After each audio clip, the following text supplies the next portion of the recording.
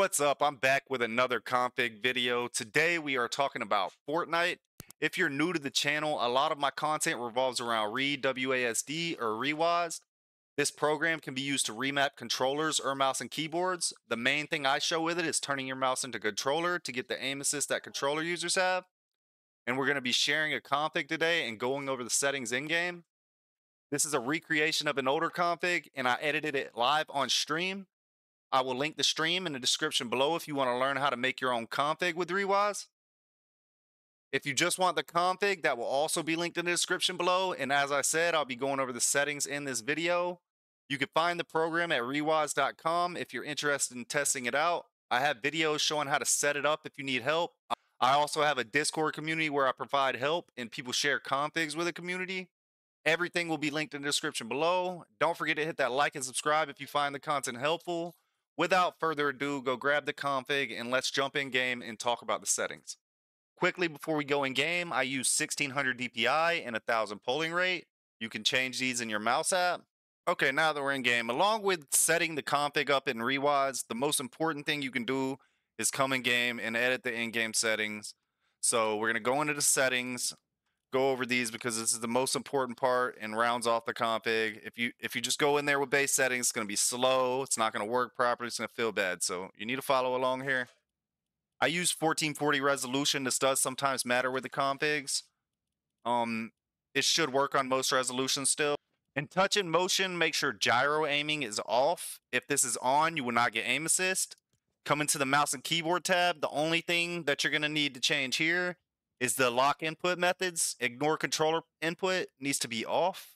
Lock input method as mouse needs to be on. Next is the controller tab.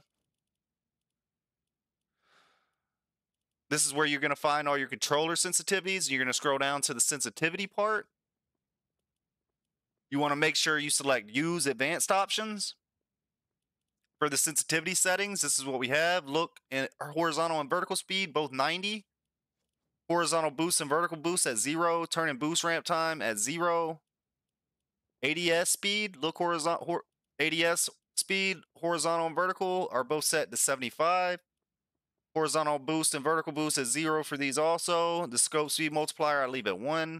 Look input curve set to exponential. You could try linear, but for this config, I made it to be used with exponential. Precision aim assist strength and tracking aim assist strength.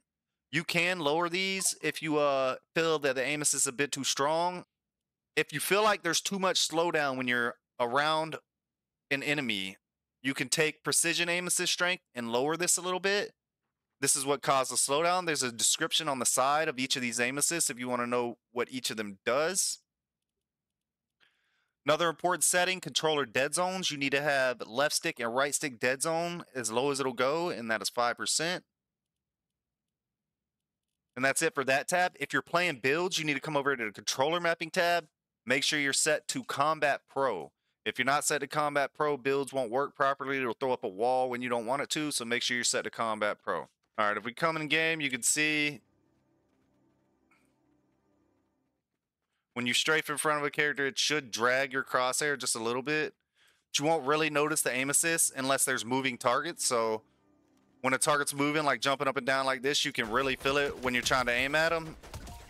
It will kind of grab onto them. And you can really feel this when you're actually moving your aim. So you combine that with strafing and you get the full effect. So you'll see pretty accurate. Aim assist is really strong. If you find there's too much slowdown, you can adjust the aim assist setting in game. And if you want to know how to make a config, I did a stream where I created this config live, so make sure you go and check out that live stream if you really want to know how to make a config on your own. I talk about how to adjust it and everything, so go check that out. And that's it, man. I appreciate you joining me today. I hope everyone has a good day. Peace.